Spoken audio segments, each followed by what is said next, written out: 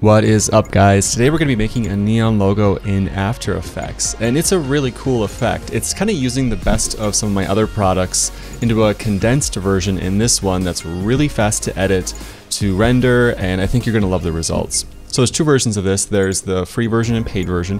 The free version has limited functionality, but you can still do most of everything in this tutorial. So let's dig into the steps. So before we begin, let's make sure that we all have the same screen. So I have my project panel up, and then I have effect controls and the composition panel and the timeline. And if you're not seeing those, go to Window and then Composition, Effect Controls, Project, and Timeline. So now that we all have the same screen, what we're going to be doing is we're going to be going into the neon logo folder, and then we're going to go to Edit, twirl that down, and then we have steps 1 through 4. So we're going to be inserting our logo, outlining the logo, or basically turning it into a neon with outlines that look like wires. And then we're going to be inserting our text if you want some, and then finally adding details. If you want to jump to a specific section, just in the description below, click on the chapter, and that'll bring you to that in case you're stuck on a particular section. You have to watch this whole thing. So double click into Insert Logo, and then we have our logo. This is just a placeholder one, but what you're going to do is hit Command I, Control I, and import your logo. Now you can use PNGs, you can use SVGs, whatever After Effects will allow you to import JPEGs. A lot of times you're going to have, if with a JPEG, a white background with it, and ideally you could just bring it in here and it's already has an alpha channel like a PNG file. But if it doesn't, that's okay. We can just manually outline it in the next step. So now that we have our logo inserted, let's go to outline it. All right, so let's double click on step 2, outline. And then within here, we actually have two different methods for you to convert your logo into a neon. So there's kind of a fast, easy way, if depending on your logo, it's more of a blocky, easy to work with logo. And then a manual way where you individually go in and add the neon around each individual color. So the first way, with the fast outline, you can just go into the Effect Controls panel and then increase or decrease the threshold. It's 0 to 255 for the settings. And that might work for you depending, again, on your logo. In this instance, it does work, but I know this is kind of a cheap logo to do it on because it's really blocky and there's not that many colors. So what we're going to do is we're going to disable this for now, and we're going to go, and I have this other logo. I'm going to change the size to 12. So this one is a little bit more complicated and better for this example, because let's say that I want to have the white from the outline. Well, if I go to step 2, you can see that it's actually giving me like white and blue edges, and we don't want both. So I'm just going to increase, like if I were to do this one, I'd probably bring it to this and call it a day. But let's dig into the manual method. So what we're going to do is click on Fast Outline and then the eye icon to disable it, and then go to Color 1, enable it, and then double click on Color 1, and then select the controller. Now within here we have this crosshair, and it has a circle, and we're going to grab the circle and move that to the color that we want to isolate. So let's start at the top, right? We're just going to bring it there, and you're not seeing anything, and that's because we have to adjust the threshold. So I'm just going to try bringing it up or down depending on the color value until we have something that we want. Now this is kind of a tricky one because this color and this color are really similar, so sometimes it has a harder time, and that's where the threshold comes in. It's really handy. A couple more settings you should be aware of in here. Extract color range. So let's say, for example, that this color up here and this color were the same. If you have extract color range on, it will try to isolate both of those sections. Whereas if you disable it, it will only isolate the one section that the crosshairs are touching. And then extract white. So it seems a little odd, but by default, it doesn't treat white as like a color to isolate, so we have to manually tell After Effects, this is a white color, I want that to be isolated. So if you're running into problems with like a white part of your logo, you just want to double check on that setting. Okay, so what I'm going to do is I'm going to go back into step 2 outline, and then I'm going to go to color 2, and I'm going to enable that. I'm going to go up, and I'm going to go to the controller, and I'm going to decrease that value. It's kind of a fine-tuning process of patience too. All right, so it's really close to that right there. Okay, so I'm gonna go in and I'm just gonna fast forward this and do all the different colors on it, and so we can keep moving along. All right, so now that we have all the different colors outlined, one last thing I want to mention before we go to the next step is that let's say that you want to add a custom part to your neon that's not actually in the logo itself. This happens pretty frequently for me when I'm making custom neons for people, is that like you have to have a little bit of creative leeway with this because a lot of times something just doesn't translate as well as you'd like on a neon. So for example, let's say that I wanted there to be a line on the bottom here, but there isn't actually one in the neon, and maybe I wanted it to be like this orange color. So what you can do is you can make sure that no layers are highlighted in the timeline. So I'm going to click down here and then click on your pen tool and then disable the fill. Disable the fill by clicking fill and then this icon right here, and then change your stroke to that color, and then that stroke looks like around 5 maybe, and then I'm just going to make a line from here over to here. 5's a little bit too thick, maybe 4, and then I'm just going to go in and hit UU, and under the stroke settings I'm going to twirl that down. I'm going to have it so that it's a round cap. So you can see like before, after, it kind of makes a hard end on it if you don't have that enabled. And now we have like a custom section that isn't on our logo, but it will work just like if it were part of one. All right, let's dig into insert text. So we're going to double click step 3, insert text.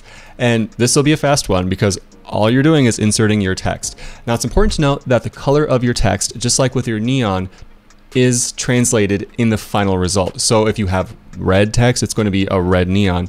I have it white by default in here, but you can change it whatever you want. So let's bring up the character panel. So under window and then character right here, I'm using this font called TextOne. I think it works actually really well. It's free. I'm pretty sure it's a Google font, and it looks very neon-ish, which, you know, is always good with neons.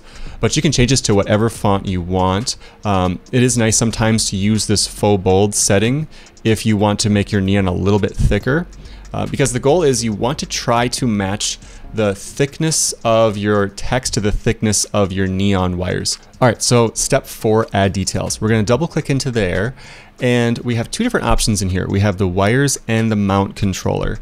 So the wires allow you to very quickly add wires. It's a custom font that you want to make sure you have installed from the download, and you can just type any characters and it will add neon wires for you. Hit Command A and you can adjust the font size just like if it were a font, because it is a font, and you can adjust the size that way, and that will adjust the thickness as well. So just think of it like a font, right? If you want it to be bigger, you have to make the size bigger, but the values, the weight will be larger too on it. So I'm just going to undo that, and we have the mount control. So this you can adjust. I'm just going to isolate this for a second so you don't get distracted by anything else. So we have the mount position, so you can move this up or down, left or right, the color, the size of the bars, if you want them to be wider or narrower. We have the bar count, so let's say you want more than 3, if you want 4 in there. We have vertical bars as well. So maybe you want vertical bars and horizontal bars, and then the same applies for them, the width and the height as well. All right, so we have step 4 done. Let's look at the results. So we're gonna go to render and double click on this main composition. And we're gonna let After Effects do its thing. It usually takes 1 to 2 seconds to see the results. And there you have it. So it's pretty cool.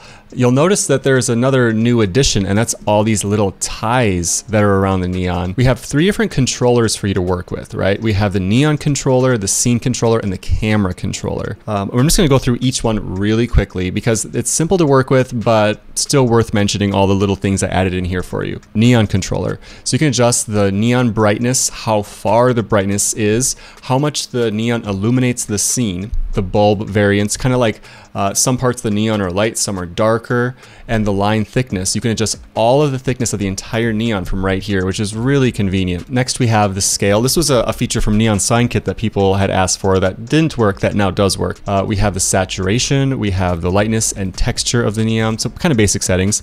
Next we have the animation. So by default, you don't have to go in and add keyframes. So let's go through these individually. Start time. Seconds and frames. So when should the neon start? When should it go from off to on? So it's set by default at 0 seconds and 5 frames. So if I bring the current time indicator to frame 0 and I let it render, you'll see that A, it's closer up, and B, it's off. So it will not turn on until 5 frames in. End time, 2 seconds. So what this means is that it will be 100% off at that time. So there's a flicker on and a flicker off animation that's just a couple frames long. That adds a little bit more polish, but just know that whatever time you set for end time, that's when it will be completely off. And then the text delay. So the text that's below here animates on. You can have it animate on at the exact same time, but by default it animates on just a little bit later to add a little bit more visual interest. So we have that set to 20 frames. Next we have, should the neon be off at start and should it be on? So basically, I guess if you wanted to make like a loop or something, you could have it be on or off at the beginning and end. And then the last one is enable bright flash. So when the neon turns on, it's actually really bright. It's kind of by default, and it has a kind of a camera move that happens back. So if you want that disabled, you can go in here and disable that. Okay, next let's dig into the scene controller. So within here we have the background, and just by changing this menu to a different background, you can completely change the scene, and it's really slick. I have a bunch of probably the most popular scenes I think people would want for a background in here. Okay, so we're gonna go to the next one, which is darkness. So you can increase or decrease the darkness of your neon just by changing this slider. So if you want the scene to be maybe a little bit lighter than that, it's as simple as that. Next we have master elements darker. So sometimes if you have the mount or the wires, they might look like they're not matching the scene very well. They might be too light or too dark. So we can go in here and we can adjust the curves, and that will adjust all of the details around the neon to kind of help match the scene. And then we have shadow opacity. So it's actually a shadow that's being cast. So we can increase or decrease the shadow opacity there. Next we have shadow overlays. So if I disable it, you can kind of more clearly see it. So this is before and this is after with them on. So it's kind of like this window shadow overlay that's happening on the scene. And you can adjust the opacity of that and how dark that is. There's the ties that we talked about that you can quickly enable or disable right here. I'll disable it so you can kind of see a before and after. So it's not only the ties, but it's also like these little clips behind the tie that the tie is holding on to. And then another really cool feature is I set it up on a random seed. So let's say that you don't quite love how it's hitting on certain text elements or part of your logo. You can just change this to any value and it will update and have all the ties in a different spot. Next we have the background gradient. So if you selected gradient from here, then you can just quickly go in and change the gradient in the background. And then this last one we have is grain opacity. Now this one you'll take a render hit on, but the results are so nice on it. It's gonna put up to like 10% so you can kind of see little before and after. So it just adds more grain to the scene, and it kind of completes that neon look of having grain in the scene. Because normally, like when a camera is recording, I'm gonna bump it way up so you can see it. Like, wouldn't recommend this setting, but you get the idea. Okay, so last thing we have is the camera controller. All right, so let's click on our camera controller, and under camera moves, I have two moves set up for you. So there's the standard move, and then if we go to the other camera move, it's just a standard static camera that's straight on with the logo that does not move.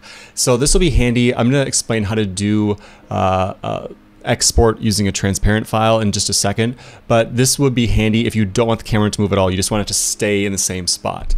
So I'll put this back on camera 2. Next we have the depth of field. So again, this will take a render hit, but it does look really nice. So I'll turn that off for a second so you can kind of see like on here, it's kind of not blurry anymore. With it back on, it just adds a little bit more kind of creaminess to the scene and makes it look more polished. The aperture you can adjust. On some of the camera moves, I do have the aperture that's being manually adjusted, some that aren't. So if you want to adjust that, you can. These ones you probably don't have to worry about. I just added them just in case, but basically what they do is they allow you to have a little bit of subtle camera movement on your logo. If you want, just increase the frequency to like 1. Don't go too crazy with it.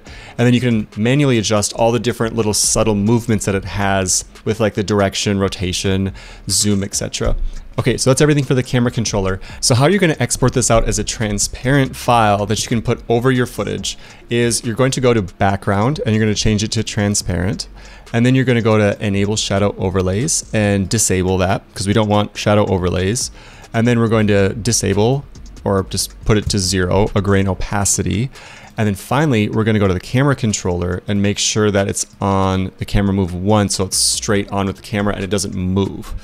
Okay, so now that we have our camera all set up, we're going to go back to the project panel, and then we're going to, with main highlighted, go to File, Export, and Add to Render Queue. Now there's a couple settings you could use, and you have to make sure that whatever codec you're using, it allows transparency. So like, for example, in H.264, it does not allow transparency.